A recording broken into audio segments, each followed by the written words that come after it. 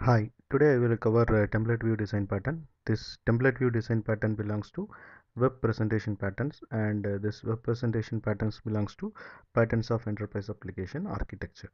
First we will see the explanation of template view pattern. This is the explanation. Renders information into HTML by embedding markers in an HTML page. We will see one example so that you will understand what this is. So here you can see model has book and author. This book helper will use model to get title and author information. Okay, and suppose say title is Java, book title is Java, and author is John. This information we want to display in the HTML page. So what we have to do is we have to write HTML, and we want to display title here and author here. So we are using JSP colon get property name, this book helper object, and property title, like that. Author, to get the other, JSP colon get property name, book helper object, property, we are mentioning author property.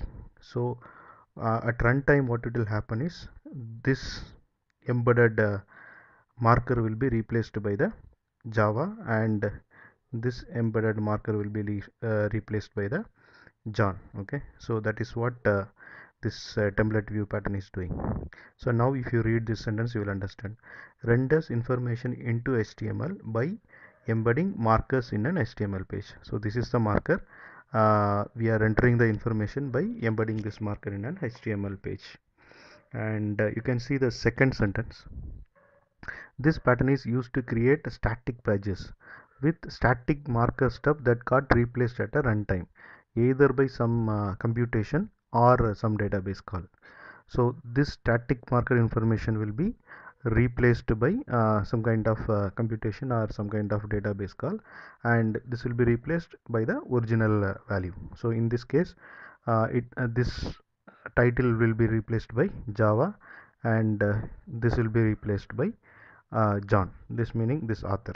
Okay, and third point is one of the most popular forms of template view is server page, like ASP, JSP, or PHP.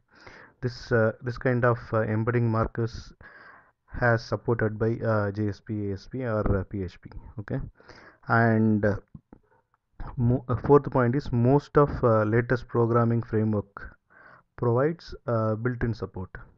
So most latest programming like JSP, ASP, PHP provide built-in support for this markers. Okay, this is about template view pattern, and thanks for watching. Bye.